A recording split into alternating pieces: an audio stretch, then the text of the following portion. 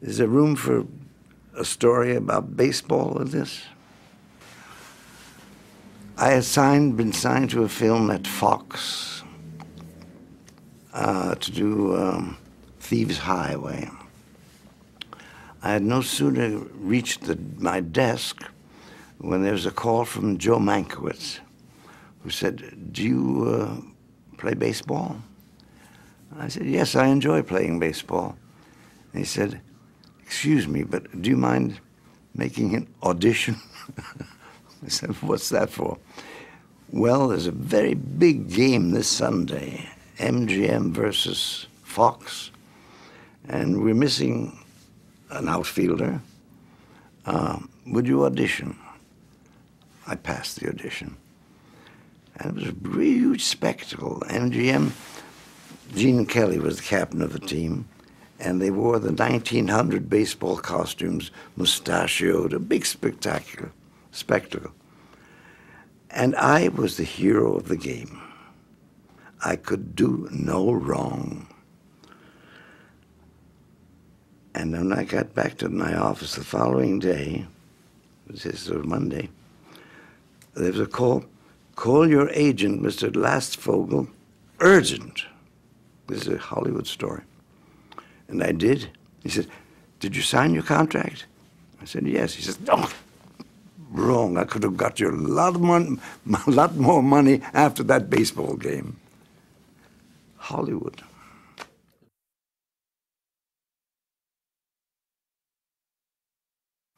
Night in the City was made in 1949. 5 years later, 1954, was Rififi.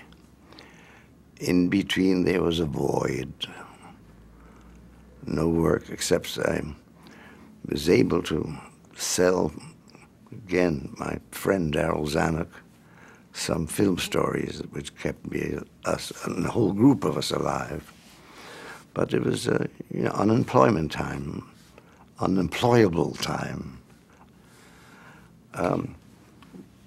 So many aspects when one thinks of Blacklist, that immediately first you think of all the people who were kind of destroyed by it, many who were friends, many who never worked again. Some of them got by with writing scripts with other people putting their names on it. But it was painful stuff, and it was painful to see good guys just broken down by threat of no work. And there was all these family problems. Your wife would say, "What do you want us to do? What are we going to do about raising your children? We don't care about your principles. You think of your family." And a lot of that happened. I remember one particular story that was really so painful. There's a man whose name is Robert Rossen, who's made some very good films. And he at first said, "You can't do this to people." And he just said, "I will not cooperate with these committees and the questions." And, well, we faced things. We had things written on the walls of our houses and insults, you name it. And he had to deal with his kids. And he explained to them why it was wrong to name friends and betray people, and made the kids understand that. And they handled it well. But then Bob broke down, and he named all kinds of people. Now he had to explain that to his kids. And those kids, I don't know how they are now, but they were in bad shape for many, many years. There's so many things I can tell you about the Blacklist time, so many stories, some of it funny, some of it embarrassing, some of it painful. See, we thought it was all so wrong that when they'd call people to testify and break them down, and they would give names, we would be unhappy, sad. But we always expected someone to be our heroes, so to speak. And when they were broken down, we hurt.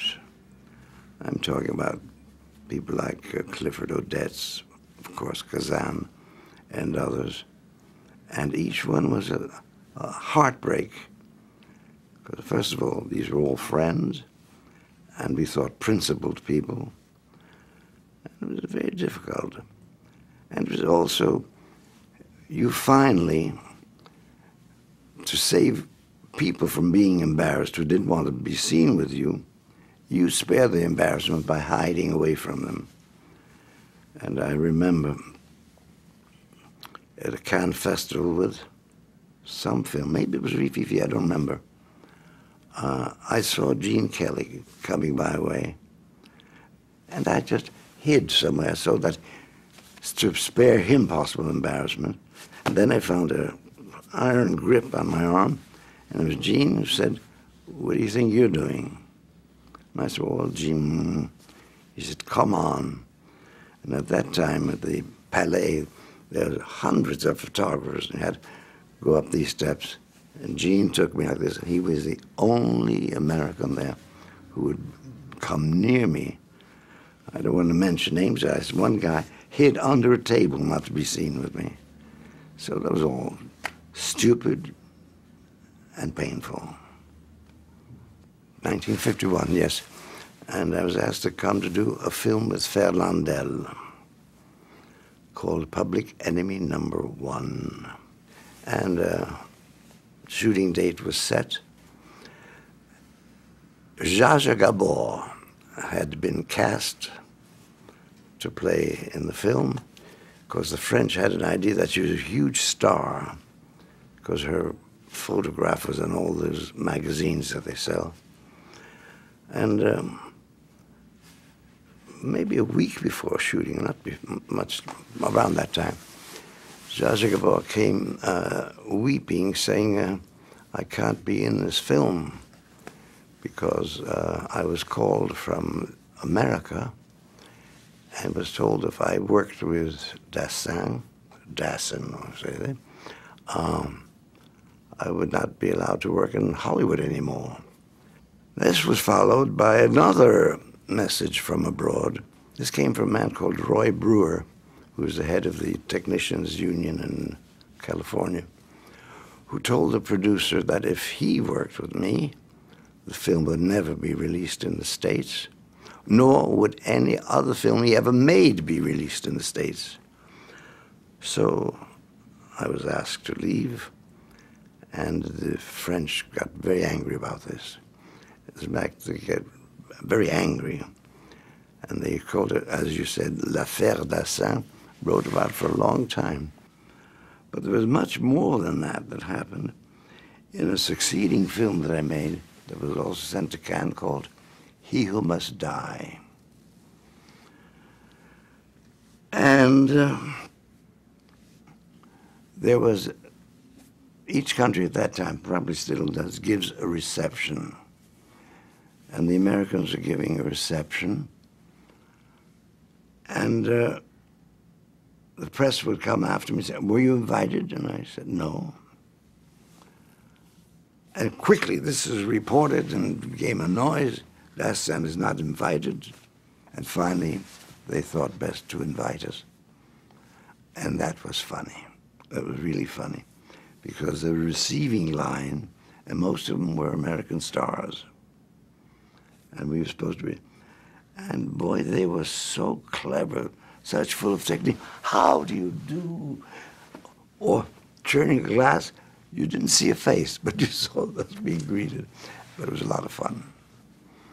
As a matter of fact, I was in Rome preparing, imagine, one of the great classics of Italian literature, based on a book by a marvelous man whose name is Giovanni Verga, a novel called Mastro Dan Gesualdo. But that film was blocked too. I was asked to leave Rome as being undesirable, And I went to the American embassy to try to see who I could talk to about this. I was not received. The ambassador at the time was Claire Booth-Luce. Well, there's a whole big story about that, and the film was not done. The producer was scared off. And then a guy called me from Paris and said, "Hey, I got a film for you," which turned out to be Rififi.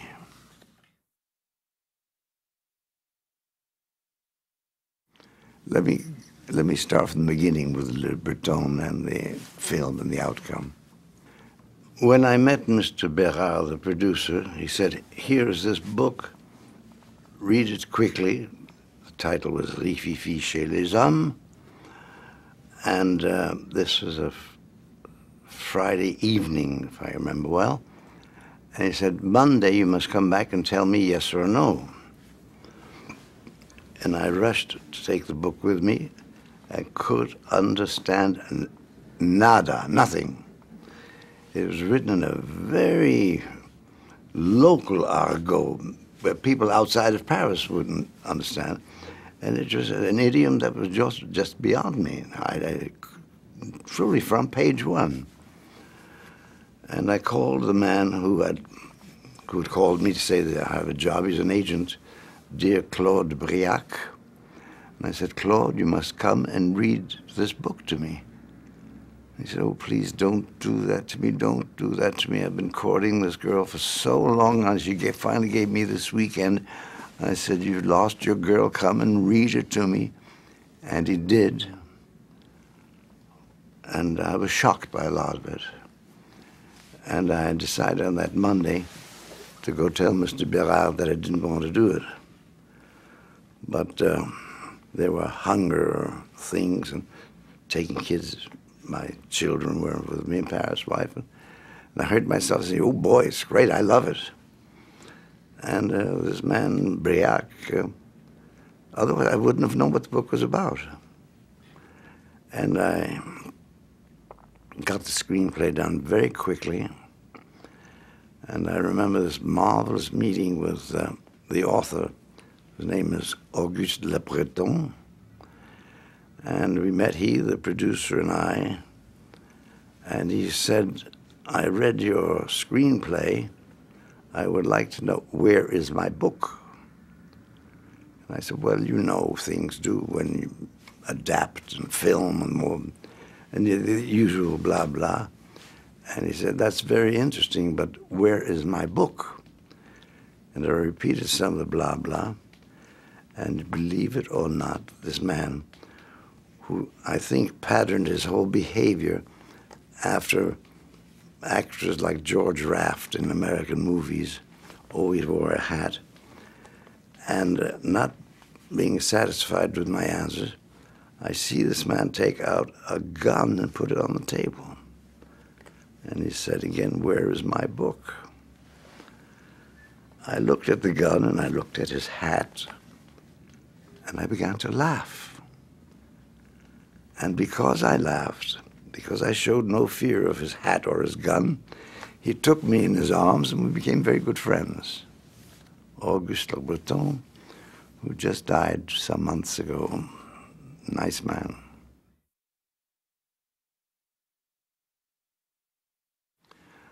I had trouble with the producer of Rififi, Henri Bérard, on two counts.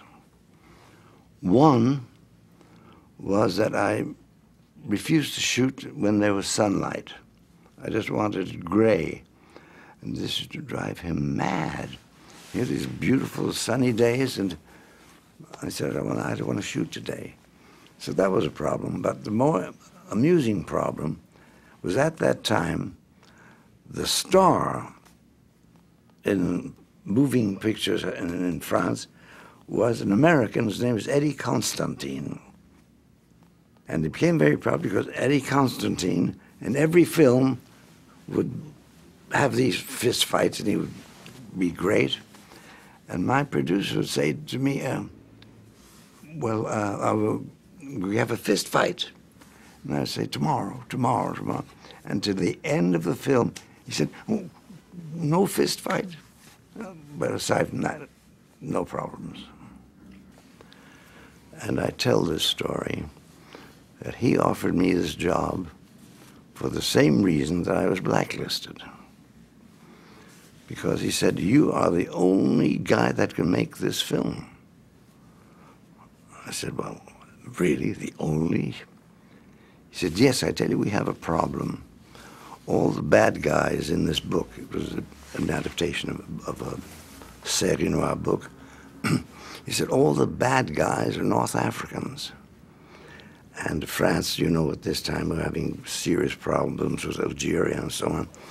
And you'd be perfect for us, where you can make the bad guys Americans. And so I asked him, had he ever thought of making them French? And you know, he hadn't. So finally he accepted that they'd be French. That's how I got that job.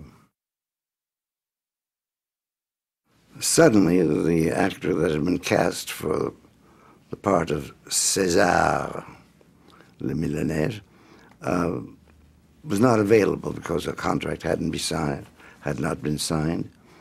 And so I played him and made up a name called Perlo Vita.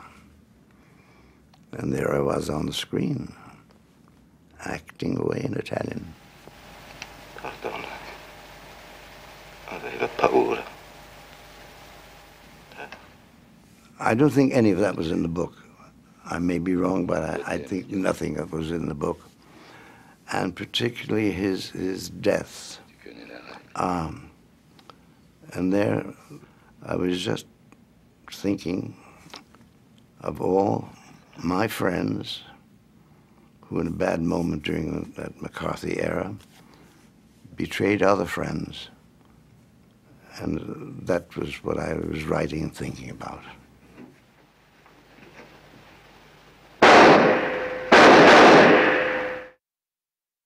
The novel Rififi chez les hommes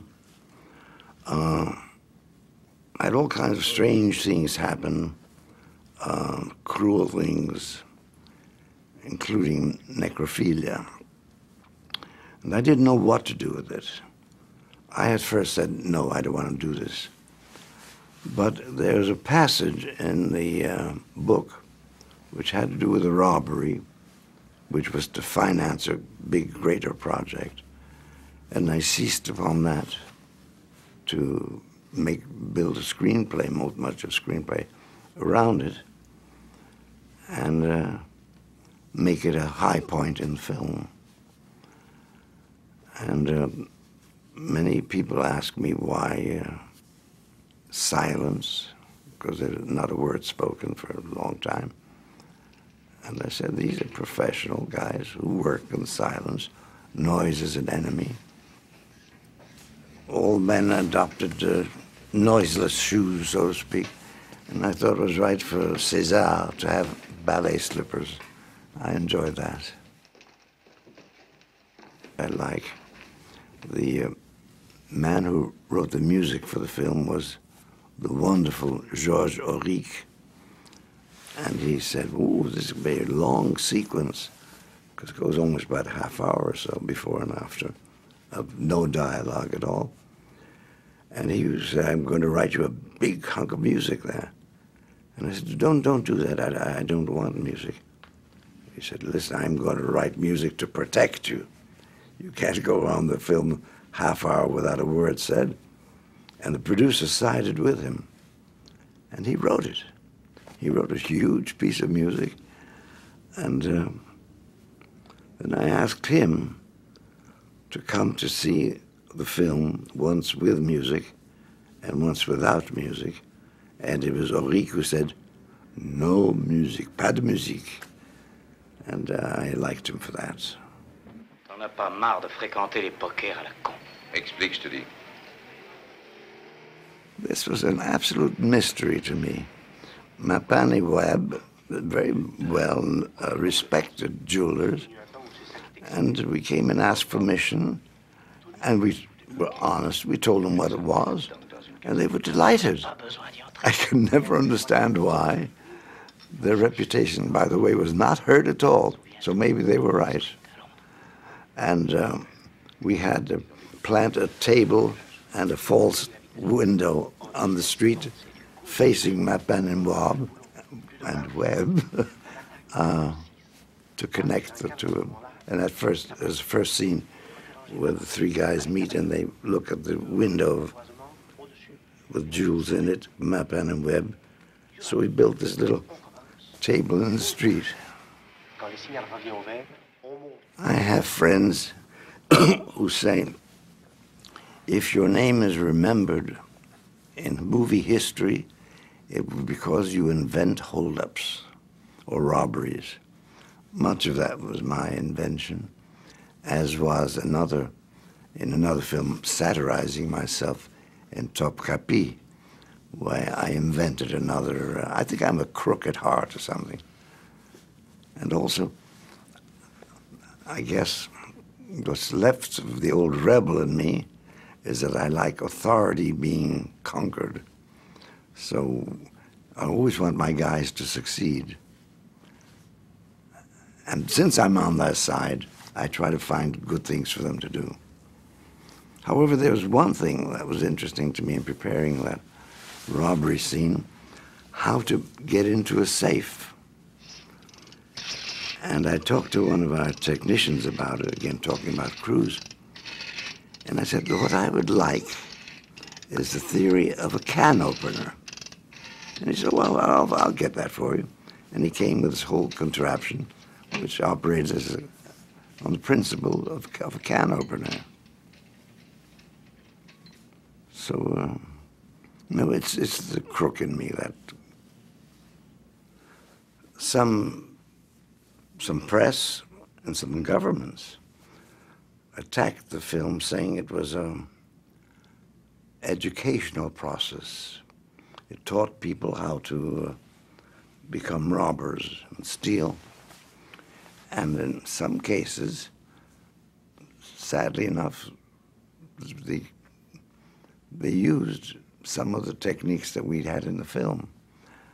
And I know that in Mexico, after 11 weeks, since things began to happen, little guys began to steal some of the process, and so they stopped the film.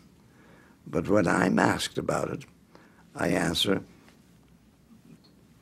part cleverly, part true, saying, no, this film shows how tough it is. You shouldn't try to get into an adventure like that. It's too hard. That's my answer. There was very little money to make the film. If you tell people what the budget was, they don't believe you or they laugh, so I won't get into that. But it affected the casting.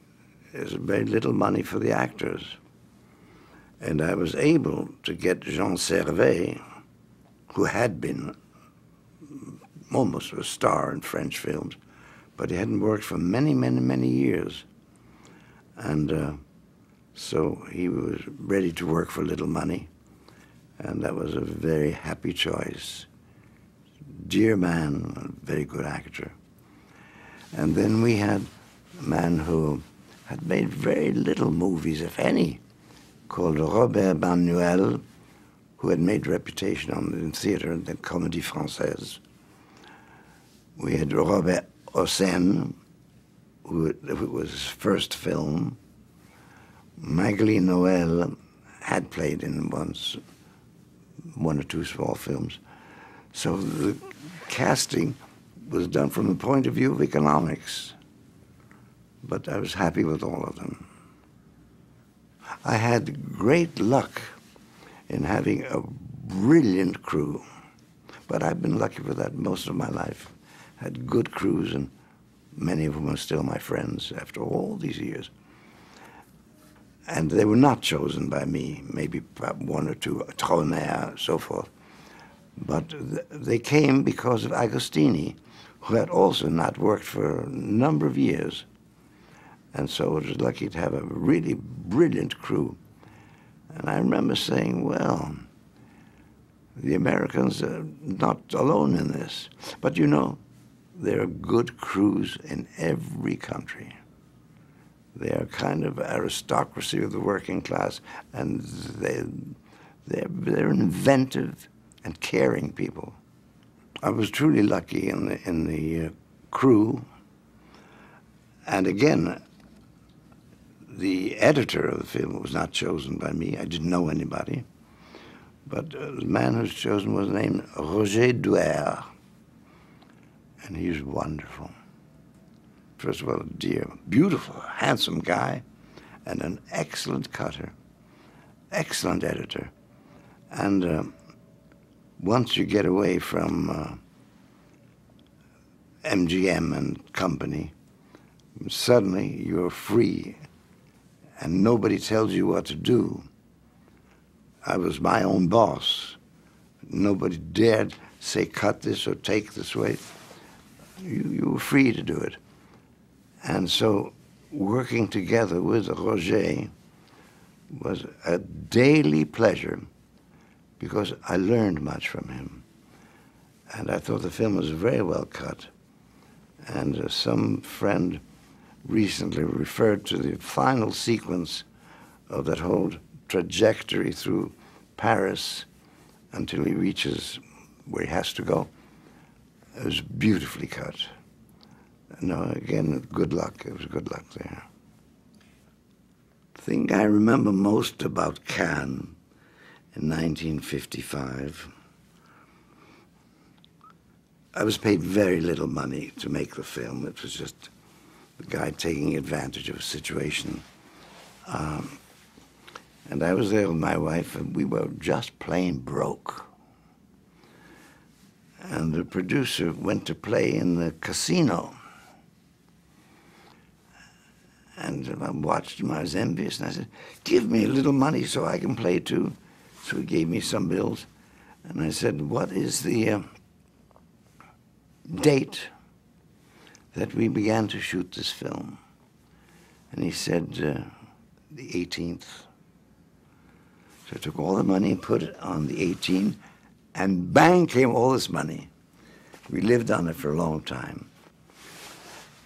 It was very interesting. While I was making the film, there was the enjoyment of these friends, the actors and the crew, but I had no idea what would become of the movie.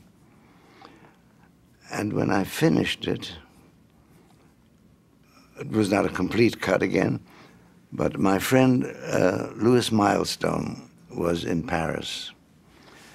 And I said, please come and look at this film and tell me what it is. Tell me what you think of it. And I ran the film for him, and I remember his saying, now you listen to me. You now go make this film, the same film, all your life. He said, like Hitchcock, he made that film all his life, and he is Hitchcock. You make that film all your life. And then I said, well, maybe it's good.